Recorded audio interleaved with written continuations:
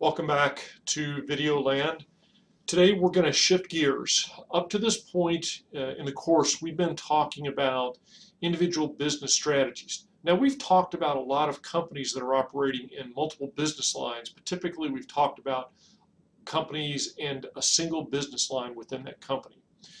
Today we're going to focus on instead companies that are operating in multiple business lines and to see why they do that.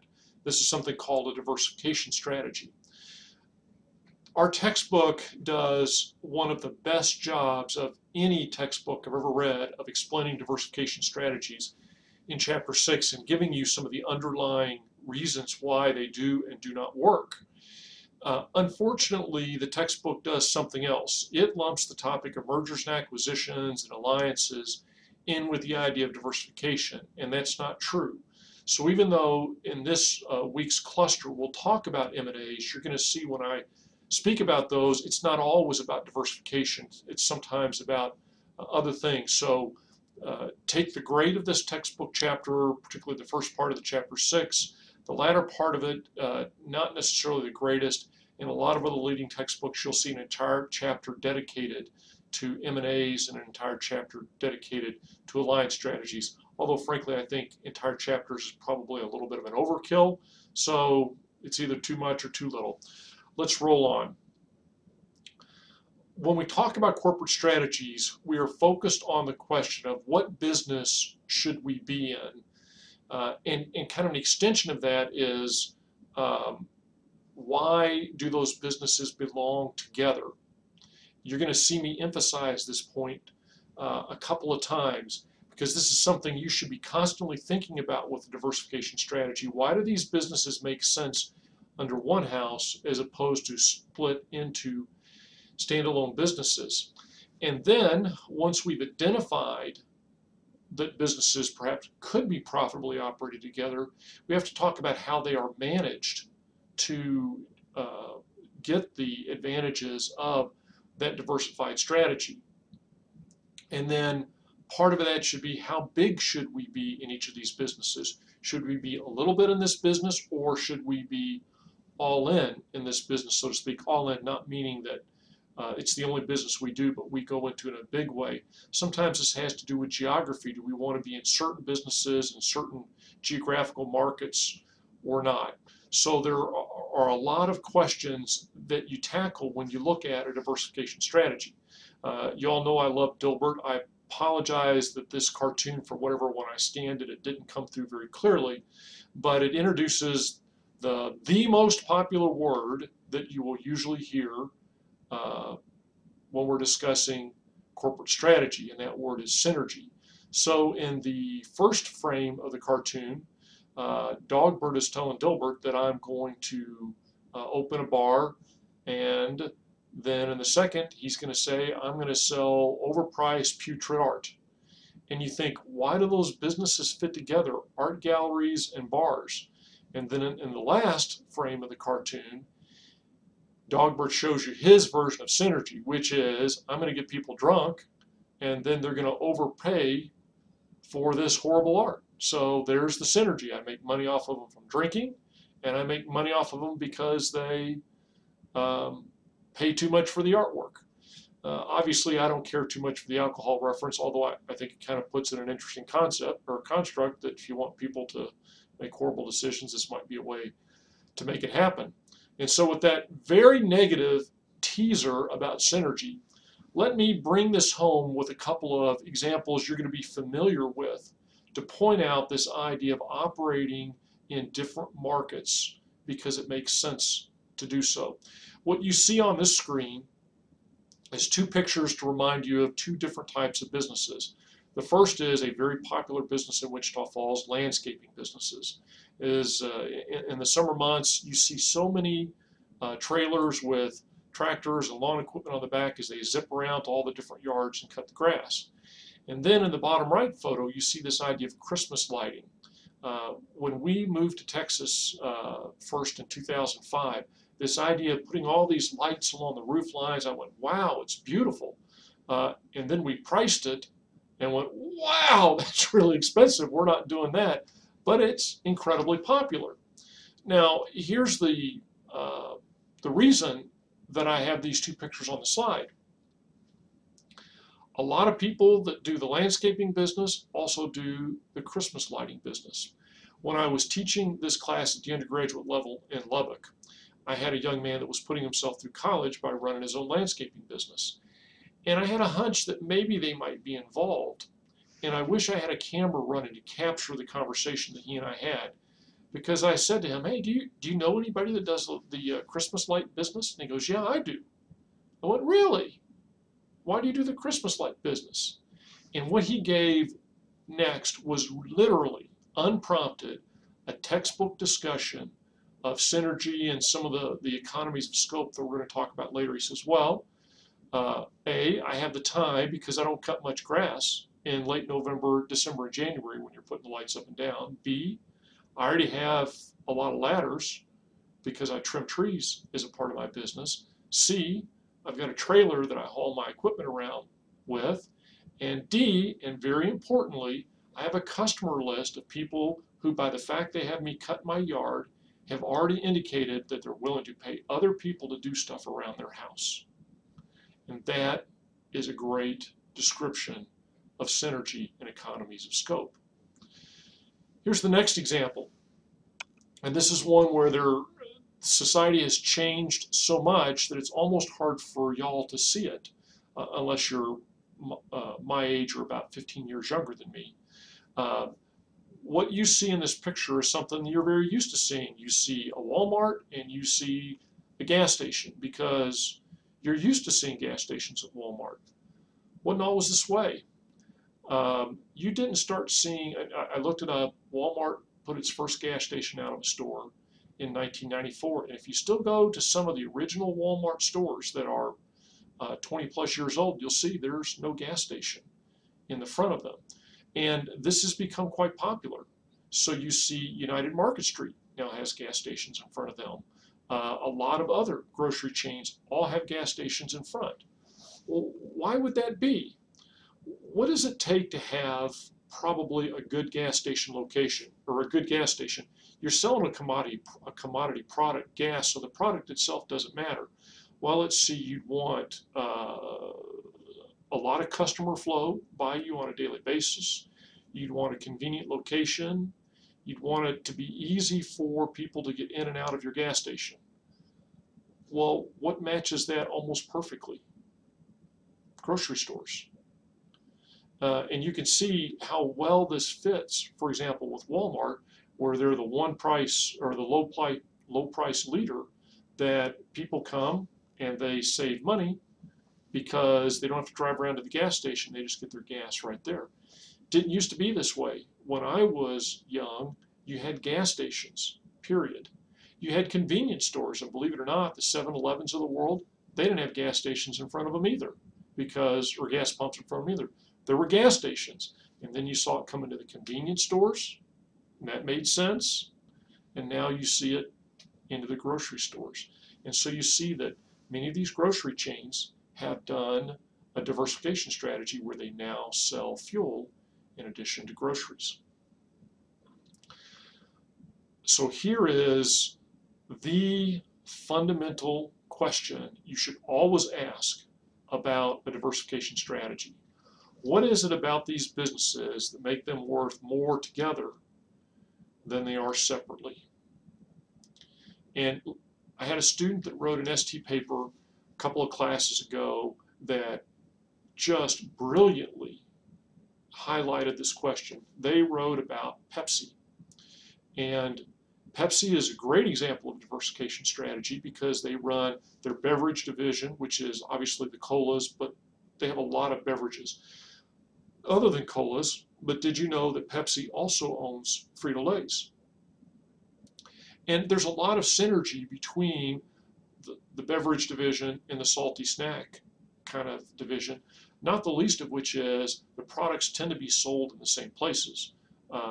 Sporting events, convenience stores, obviously grocery stores, so you can see where there would be a lot of synergy there. In fact, it makes so much sense that Coke has its own salty snacks division too, doesn't it? Trick question. Coke does not have its own salty snacks division. Coke does strictly beverages. To be sure, lots of different beverage lines, but Coke is beverage only. So if you look at the two major soda manufacturers in the world, Coke and Pepsi, one is diversified, Pepsi, one is not, Coke. Now, over past several years, Coke has consistently outperformed Pepsi. And it was ironic that the student had this ST, and it was a great ST. And the day after that presentation, I read an article in the Wall Street Journal that people were calling for Pepsi to spin off its Frito-Lay's division because it was holding back the beverage side. And so that fundamental question, why are they worth more together than they would be separate? And then I've already teased you with this idea of synergy. So the basic concept of synergy is that you would add 2 and 2 and get 10, or at least 5, so that things, when they're put together, they're greater than the sum of their parts. That's the theory. Sometimes it actually works that way. I like to put it this way. Synergy is the 20th and 21st century equivalent of searching for pirate's treasure. A lot of people talk about it. They're convinced it's there. Many people go searching for it. Few people find it. That's not to say that synergy doesn't exist. It says that synergy is not a given. This stuff is not easy. A lot of people think it's there, and they don't find it there. And in the M&A chapter, I'll give you the greatest example of where people were convinced there was synergy there, and it just didn't happen. So here's the theory about diversification strategy.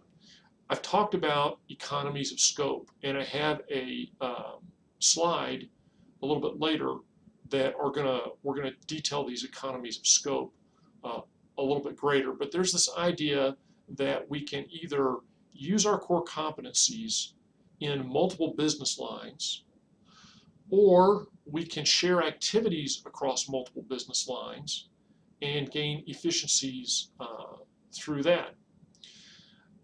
Or it could be that by going into a new business, we will gain a competency that will help us in our existing businesses as well.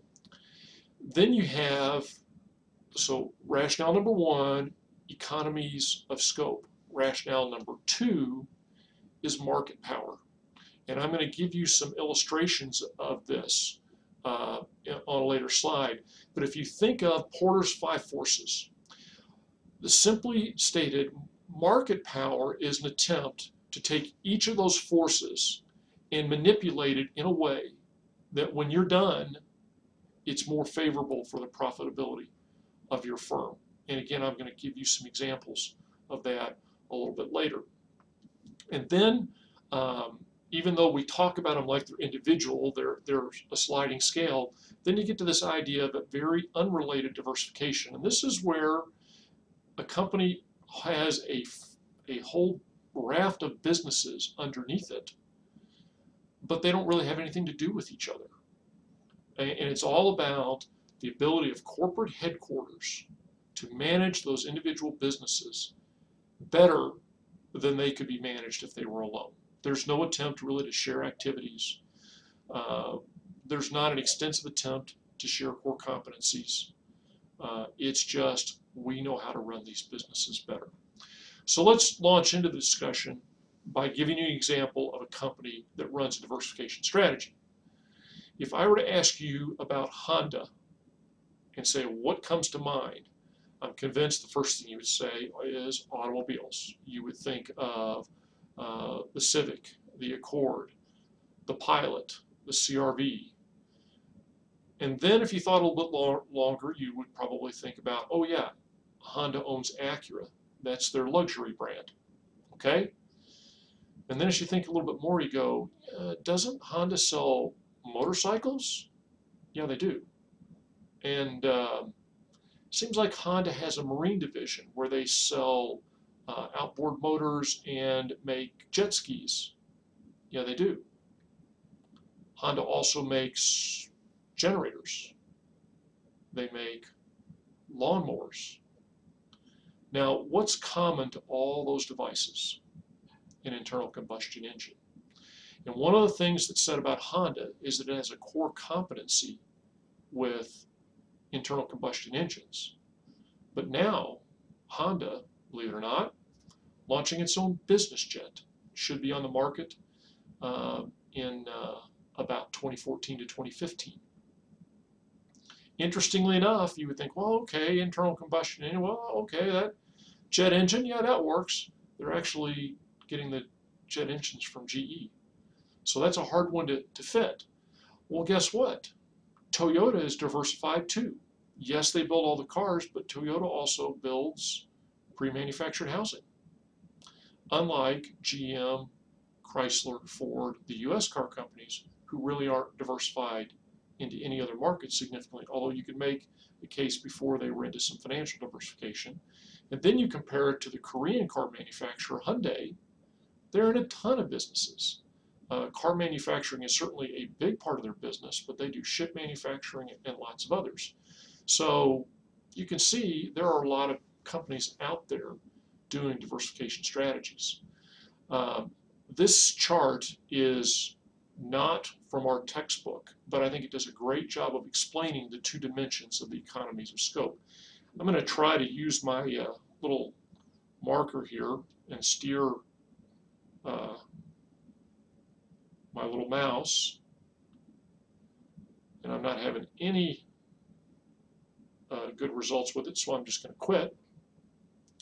On the horizontal axis, you can see where it talks about the sharing of core competencies, and this is the corporate relatedness, and you can see the more that we share core competencies, the more synergy that creates. The vertical axis is where they talk about sharing activities. And then you can see the top right quadrant is kind of nirvana, where you're both sharing activities and you're sharing core competencies. And let me illustrate that off of this chart. And let's look at a great example of a very diversified company, Procter & Gamble. Now, Procter & Gamble fits in the consumer products market entirely, but they're in laundry soap, batteries, shaving products, cleaning products for your home, lots of different things. Can you see a sharing in core competencies? Sure you can. You can see that they use certain probably common cleaning chemicals that work in laundry soap and in floor wax and in bathroom cleaner. So they have that sharing of core competencies. Then they have another real sharing of core competencies called marketing, because P&G is a master of branding. And so the skills that allow them to brand some things well should allow them to brand other things well too. Then you get into the vertical axis where it talks about the sharing of activities. Well, if you think about it, P&G has a lot of products that have paper in common. So they can go out and maybe do certain paper processes that they're going to use both in paper towels and in diapers, because there's commonality in those activities. It could be that you have manufacturing plants that are co-located and they have a distribution network that's centralized. They share the activities because they're going to go to the same places. For example, they're going to carry a lot of their products to the Walmart distribution centers, so they can share activities as well. It also talks about cross-selling.